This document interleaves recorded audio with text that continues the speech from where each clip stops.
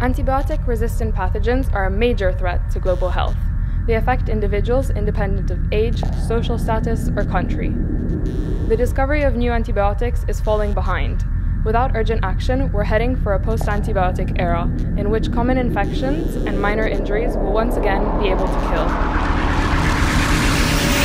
We are ETH Zurich's iGEM team, and we are developing a new method to tackle antibiotic resistances. The natural enemies of bacteria are phages. They attach to the bacterium and inject their DNA. The bacterium starts producing more phages, leading to its death. In phage therapy, phages specific for a pathogen are used as a treatment. Unfortunately, the number of pathogens that can be treated by naturally available phages is limited. Phage attaches to the pathogen surface with its binding proteins. This interaction influences whether the phage can kill the pathogen or not. We want to increase the spectrum of treatable pathogens by creating different versions of these binding proteins.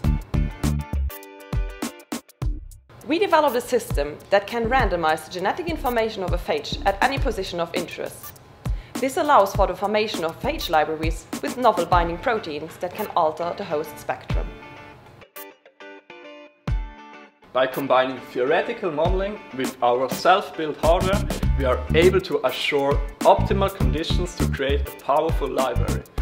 We build a bioreactor that selects and evolves the best variants. Our system could be the basis for personalized treatment of bacterial infections.